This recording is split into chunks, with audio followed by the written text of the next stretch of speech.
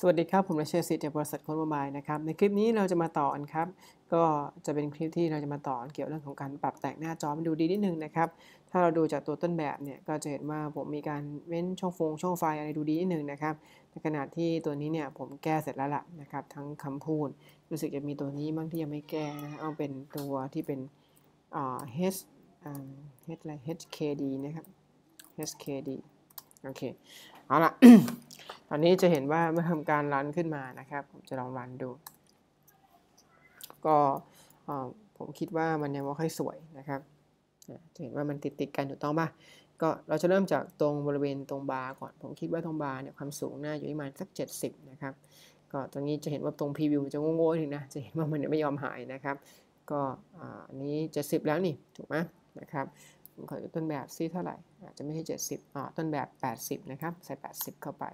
ถัดมาผมคิดว่าน่าจะมีช่องไฟของตัวนี้นึงนะครับก็มาที่ปุ่มนี้ครับแล้วก็ทำการมองหาเจ้าตัว margin ครับก็เห็น margin เนี่ยมีเซตอยู่แล้ว bottom เป็น16ผมว่าด้านบนก็ควรจะมีเหมือนกันนะครับก็ top ครับ16เหมือนกันโอเคนะครับก็มี16ทั้งคู่นะครับเอาละถัดมาตรงด้านล่างนี้นะครับก็จะเห็นว่ามันอยู่ใกล้กันมากฉะนั้นเราสามารถปรับช่องไฟนะครับในการติ๊กเข้าไปที่ตรงลิเนียนะครับของแต่ละตัวนี่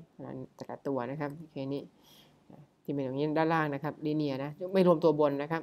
แล้วเราก็ใช้หลักการคือปรับมาจิ้นด้านล่างมันนั่นแหละนะครับ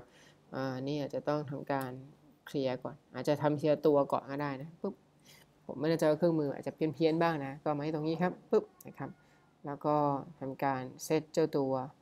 รีเนียนะครับของด้านตูดแล้วกันนะให้มีความห่างนิดนึงอาจจะเซตสัก8 enter นะก็เห็นว่ามันทิ้งช่องห่างนิดนึงละไม่ชิดกันมากนะครับก็เริ่มจะดูง่ายขึ้นแต่ว่าจะเห็นว่ามันล้นเพราะว่าตรงพรีวิวเนี่ยมันดันล้นนะครับซึ่งตรงนี้ถ้าเกิดเราจะแก้เนี่ยก็จริงลองปิด Android ดูครับผมลองปิดนะครับแล้วก็ทำการเปิดใหม่ผมคิดว่ามันน่าจะหายนะครับปิดแล้วเปิดใหม่ดู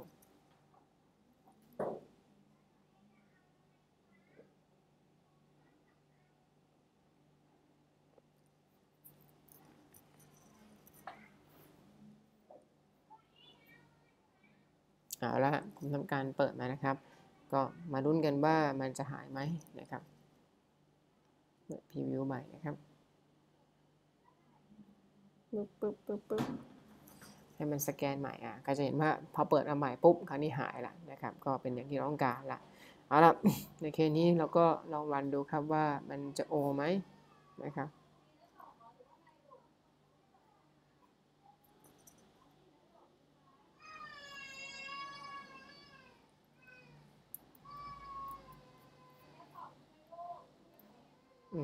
ก็เดี๋ยวลองดูนะครับว่าผลลัพธ์เป็นยังไง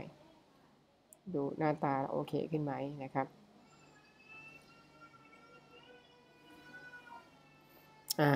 ผมว่าก็โอเคระดับหนึ่งนะครับในเคสนี้ก็อาจจะมีเรื่องเล็กๆน้อยๆว่าตรงนี้ชิดกับแบนเนอร์เกินไปก็ลองปรับกันดูครับเราก็คลิกไว้ตรงนี้เราจะตัว linear นะครับแล้วก็ทำการ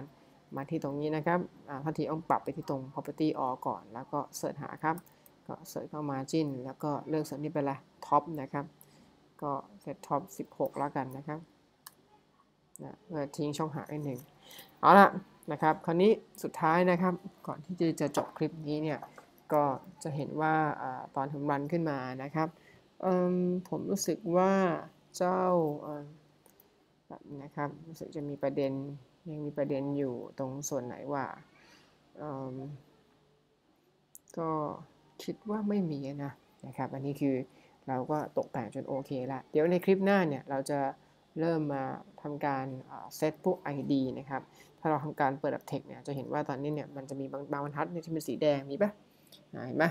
พวกนี้คือชื่อของตัว user interface นะครับง่ายๆคือชื่อตัวแปรนะที่ผมเคยสอนในหลักสูตร Java ก่อนหน้านี้แน่นอนครับชื่อมันซ้ำกันบางทีนะครับมันจะขึ้นมี error แล้วก็บอกว่า duplicate คือว่าหมายว่ามันซ้ำกันนั้นเราต้องทำการแก้ไขปัญหานี้มันไม่ซ้ำกันเพื่อที่เราจะได้สามารถทำการเขียนโปรแกรมได้อย่างถูกต้องนะครับไม่ผิดพลาดก็ในคลิปนี้เดี๋ยวเราน่าจะเท่านี้ก่อน นะครับโอเคครับสวัสดีครับ